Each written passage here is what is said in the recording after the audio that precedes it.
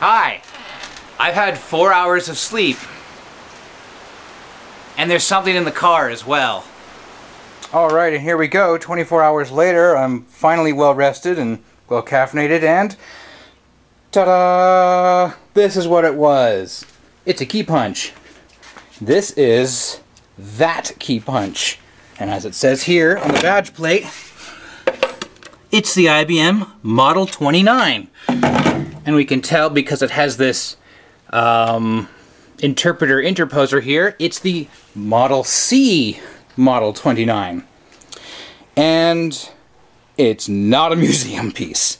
Okay, back history here in case you don't know what the hell this machine is or what a Keypunch is. We all understand that at one point in the history of computers we used punch cards both for input and in some cases output of data. This machine here has no relation to the computer at all. In fact, it doesn't even have any integrated circuits in it, unless you include silicon diodes. All this does is convert keystrokes and numbers into patterns of punched holes on a card. One hopper holds a stack of unpunched cards, comes down, goes through the punch, and then goes back up here into your new stack. And then you can send it off to the computer to be read in and processed. To put it further into detail and just to explain just how popular this machine was, the 029 Keypunch, or Model 29, really it is completely interchangeable in this here because it both means the same thing. This was the workhorse of data input and entry systems from the 1960s all the way into the 1980s. These were very popular. You could lease them from IBM. Sure, most people did because you also leased your computers from IBM. You could rent them, even. But you could also buy them. And that people did. I mean, I could say they sold truckloads of these, but really, what, only a dozen, 2 dozen at a time would fit into a truck. But the point is, they sold thousands of these. They sold tens of thousands of these. Just to people who wanted to buy them outright. So they were, and kind of still are, everywhere. And everybody remembers these things. I guarantee you someone in your family tree has either worked with one of these, worked near one of these, or knows exactly what one of these is. You may remember from quite a number of years ago now, I already have a Documation punch card reader. Actually, I have a CR11 interface for my PDP-11, so I have the ability to read in punch cards. But I've never really had a way to punch the cards. And I've seen these on and off for the last 15 years, and I really wanted one. And I couldn't get my hands on one. And then finally, one showed up, and the planets aligned, and I got my hands on this one right here. So a number of years ago, there was a computer museum. I'm going to have to add quotes there because it depends on who you talk to in reference to was it a full museum or not. And the curator died. And more recently, everything showed up for sale. My storage units being cleared out. Like, I have Saturday, it's Thursday evening. Get yourself ready, come down here, there'll be great deals. Come on and get it. And, I mean, some people got something. It was definitely no computer reset. And I saw this. But this is Houston, Texas. I live in British Columbia, Canada. So, how the hell did I manage to get this thing all the way up here? And more importantly, why the hell did I pay shipping for this thing? I mean, look at it, it's disgusting. And where's the desk? There's no desk on this thing at all. There's no desk anywhere around here, in fact. Well, what happened is it turns out 2 of my friends were also looking at this and were like, gee, there's a bunch of neat stuff there I'd really like to get my hands on. But again, that's freight shipping. You'd have to palletize and do it all, and it's like over $1,000 for one person to do it. And then came the idea. Click. What if we all just combined all the items we had onto one pallet and then paid shipping on all of our items? It would heavily discount it. As a result, to get this shipped up here from Houston only cost me $300, which is a lot, but you need to understand that this is like a little over 200 pounds. Even shipping this thing from the lower mainland, like, you're looking at $150, $200. So that's a great deal to get my hands on one of these. And I don't really care about no desk simply because, well, sure, I can make another one. Technically, there's nothing about the desk besides it's just an object you can sit at and supports the keyboard. I can make something to replace it. Anyways, thank you very much, John, for letting me negotiate for this. There were 2 other Model 29 key punches. I was not able to get them, and that's just simply because we were just under the 1,000-pound limit for our pallet, and to get the other 2 units would have required a second pallet, which would have been completely on me, and it just wasn't going to happen. And also, they were not as a good condition. They were actually missing parts. This one here, we were able to hodgepodge enough together to make it a somewhat complete unit. And by the way, for everyone else who was a part of this group deal, thank you very much. We all got what we needed. We are all very happy with it, even though it was all filthy. Some of it's already cleaned up and looks absolutely fantastic. But I digress. We are talking about the Keypunch here. And yes, I say it's complete, but we're missing pieces here, aren't we? No, they're just standing over there. So, one quirk about this. When I first saw the unit, it actually had the cover piece here for the IBM 129 Keypunch and the keyboard for a 129 Keypunch. Now, it's a good thing I called and asked and inquired about this a little bit more, because I would have been seriously screwed if I had bought it as is. The keyboard is not compatible with this at all. This here has no logic in it. The 129 has the ability to store in its own solid-state memory keystrokes and the entire contents of a card, possibly even multiple cards. I haven't done the full homework on it. Anyways, a lot more logic, completely incompatible. Interestingly, he did not have the proper keyboard for this one here. He had the keyboard for the Model B, or possibly even a Model A. Here, let me go take a look at it. Enough looking at this thing here over here. So this is the keyboard for it here. And that I can tell, the Model A and the Model B keyboards look visually identical. Unless you have like the small numeric keypad version, which I don't have, thankfully. The Model C version, again, almost entirely the same. But you have a switch that hides over here, which turns on/off the punch print interpreter. And I don't have that. I don't know if that means the wiring for it is not in here, or if it is up to here, and I'm just kind of missing this cover plate here in the switch. I don't know. I'll have to ask around and get a couple of questions. Bad comes to worse, I'll just add a switch inside the punch, and that way that's how I can switch around. Or I could probably just see if I can negotiate a trade for the entire keyboard. I don't know. But this one here is in good shape.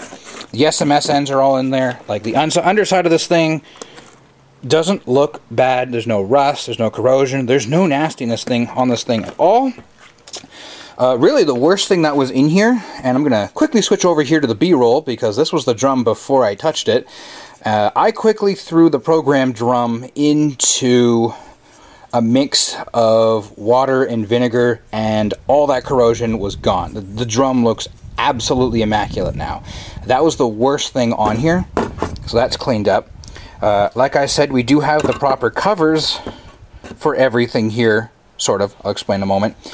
Interestingly, it seems the plastic protective cover for the interposer has broken standoffs. Okay, I'll figure out how to work with that. But that's there, and so is its cover. And I have this one here, which we had pulled off one of the other key punches, but I wasn't thinking about, does this fit onto here? And the answer is no. As you can see, it's supposed to go right here. There's a cutout on the Model C cover that isn't on here. And I mean, I could make that cut there and put that in there, but that would be absolute sacrilege. Again, while I'm asking about this here, I'm going to ask, does anyone have a cover piece for a Model C that they'd be willing to trade? This one here is in great condition. By the way, whoever worked on this thing last has already defoamed it. So there's no nasty foam in this thing at all. Speaking of nastiness, here, let's take the cover off this thing and I'll better explain what's happened inside. Now, whoever decommissioned this thing was very, very considerate. And if you know who you are, thank you very much. Like, you were very nice. You saved everything. Sure, you took the desk away, but like, all the gaskets are here. All the gaskets are in great shape. Like, any parts that were damaged or broken, like there's a broken spot weld here for a broken hinge piece. I have this piece of the hinge, but I also have that pin. I took out the chip bucket, which is this thing here, and it has all the missing fasteners. There's the missing piece of the hinge right there, so that's an easy spot weld back on. Like, even when they took out all of the wiring harnesses like this, and I had to do that again anyways to separate the punch assembly from the base so I could load it into the car, but even these like rubbery, plastically retainers, which just kind of, I got nothing here I can show you with, but they're used instead of zip ties or anything to hold it together into the frame. They're all here. Like, everything is in here. So thank you very much. And sure, like, it pivots. It's disgustingly filthy with that like Texas dirt, but I guess you could say it's very fair. By the way, Fair Enterprises, you did a good job maintaining this thing here. It's got this dirt on it, but it's not mousy. Even like the fluff that is in here, that's pink fluff from Punch cards. Like, even the plastic on this is like nice and soft. There's no sign anywhere here of mouse incursion. There's no signs of any signs of rust on this thing. It never got wet. And that was one thing people argued, saying that some of the stuff in the storage unit was all water damaged. This is not water damaged. No, none of us received anything water damaged. Just very, very filthy. But yeah, this isn't corroded. This is just dirty. This is all very dirty. It'll have to all be heavily scrubbed. Like, none of that seized. And if I go over here even, like, I can go down here. Like, the belts are not great, but if I turn them, that turns. And if I can reach in here, check that out. Like, nothing seized. Okay, remember what I said there about nothing being seized? Yeah, I take that back. This little lever here, which engages and disengages the reading assembly for the program drum, yeah, that seems to be seized. Oh, okay, you know what? I take that back again. It's tight, but it's not seized. Like, I'm seeing components all over this thing that are free moving. Nothing is seized in here. It just needs to be heavily cleaned and heavily lubricated. It's all, this will have to be cleaned as well. I'm sure someone's going to point out in the comments that I have a broken ribbon here, and that may seem like a case of, well, might as well just stitch it up and call it good. But here's the fun thing. Once I take this retainer off, this ribbon, just like with Model 33 teletype machines, you can still buy new ribbons. Especially for this machine, which is 60 years old. Amazing! But other than that, like, I just have a very, very, very extensive tidy to do here. Like, there's no components that I have to go and replace. Even the power switch is here. Power switch sounds absolutely fantastic. Like, yeah, like, looks awful. And it's small, which I don't mind. But yeah, we're good. Yeah, even the weights here. I didn't even realize until now the card weight is in there, and it's all full of dust. But again, we'll just blow it out, we'll buff it out, we'll wash it, and it'll be all good to go. Oh yeah, and if you were wondering yourself where the heck the electronics were on the back of the thing when we went over there, here it is right now. I've actually pulled the relay cabinet out because it's all been dewired and all unplugged.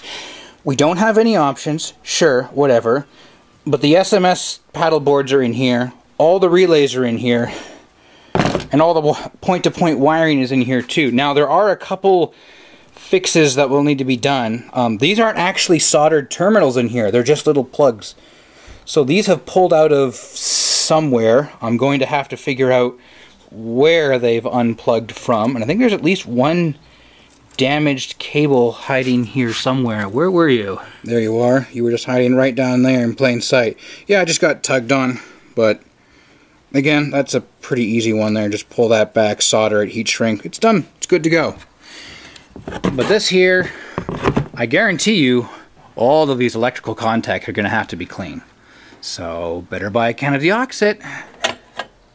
And speaking of what other work there is to do on this here, if you want to get yourself a good idea of now what I'm up against, just with electrical contacts and electrical faults on their own, I recommend you watch the video series from Curious Mark, where he got his undeniably cleaner 29 Model C Keypunch working. And that gives you a vague idea there. Now, I'm going to have to either reach out to him, or I'm going to have to reach out to Alcaso, or really anyone who I could consider having this documentation. I can find the wiring diagrams for the Model A and the Model B, but like I mentioned, the Model C has the interposer here, and I have to ask if anybody has those wiring diagrams, because BitSavers does not have them for some reason, which is really, really odd. But maybe I'll be able to make videos on this while I am working on this over the course of the winter, but I am hoping to have this in a functioning state, ready to demonstrate by the new year.